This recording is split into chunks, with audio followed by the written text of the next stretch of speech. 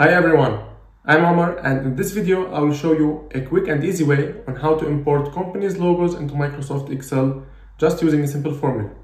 If you work with spreadsheets and you want to add a professional touch to your reports or dashboards, this trick is going to save you tons of time. So let's dive right in. So here I am in Excel and I have this list of some companies: Apple, Microsoft, Google, Nvidia, Amazon, Siemens, Tesla, Siemens Energy, and Twitch. And I want to import their logos automatically into Excel. In the column F, where I've put logo. So in order to do that, I will use a function that I will show you now, equals image, and this returns an image from a given source. So here the input in this cell will be an image. And since I am using an external website to get the logo of the company, I need to use another function inside the image function, which is the concat function. This function will combine the website that I'm using to get the logo plus the website of the company itself here in this column. And the website that I will be using is https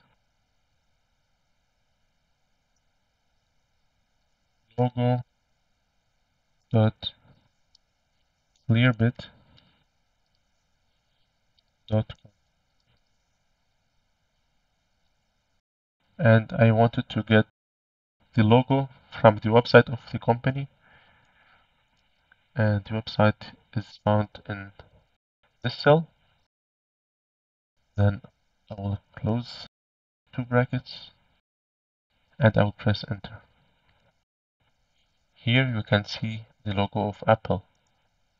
I will extend it for all the other companies, and as you see, I've got the logos of all the companies attached into Excel. This is a very interesting feature. Because you can use it in your dashboards, in your charts, and so on, to make them look more interesting and dynamic. I will make sure to put this website also in the description of the video so that you can copy it and paste it to use it quickly when you want to import companies' logos into Excel.